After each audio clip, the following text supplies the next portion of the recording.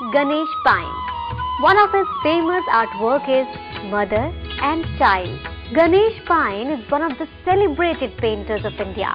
He was a student of Government College of Art and Crafts, Calcutta.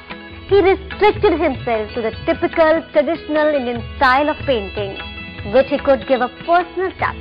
His paintings are highly expressive and symbolic in character. He preferred to use age-old tempera techniques for his work. Mother and Child is one of his famous paintings which presents his individual style of rendering colors and forms. His paintings could be easily identified by his rendering of eyes.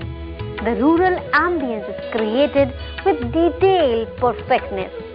Bikash Bhattacharya. One of his famous creations is Doll series. Bikash Bhattacharya studied painting in Indian College of Art and Draftsmanship in Kolkata. He was a student of famous printmaker and painter Arun Bose.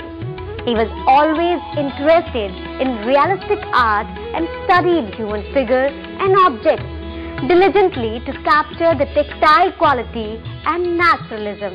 He used this skill in his surrealistic paintings.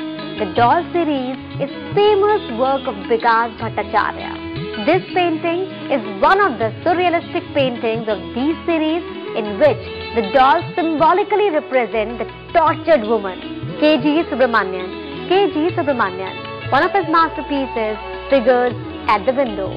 He is a student of Kala Bhavan Shantiniketan, research with different scholarship in Europe and the USA. K.G. Subramanian is not only a famous painter, but he is also a great teacher.